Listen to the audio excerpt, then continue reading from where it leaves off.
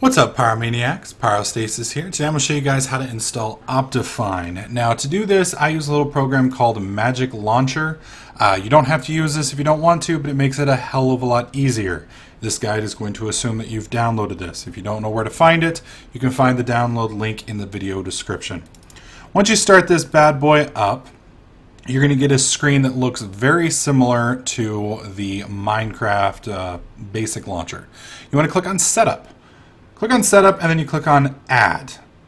Add right here, go down to where you found the Optifine zip file. Do not extract it, just use the archive. Click OK and that's going to pull it up here. You should see OK here, that's what you're hoping for. If you see out of date or an error of some kind, it should give you a message that lets you know.